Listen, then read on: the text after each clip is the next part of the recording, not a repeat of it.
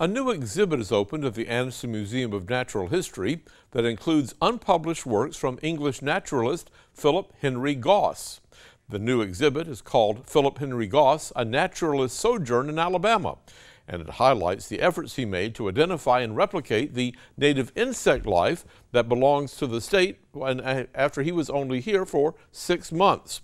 During Goss's time in Alabama, it was still a relatively new state back in the 1800s, and no one had yet taken the time to explore and study it as he did. His artwork is exquisite, it's very colorful, but it's always interesting to see the real thing. So we supplemented it with about 7 actual specimens. So you can see the actual bug specimen next to the painted version of it. None of his works were actually published in his life that he had done in Alabama. Works he had done in England were published, so he was well known over there. He was a contemporary of Darwin. But none of this was published. So about 10 years ago, he actually kind of gained notoriety again in Alabama. So this exhibit is kind of to highlight all that he did for us, because again, he was one of the first people to really do this.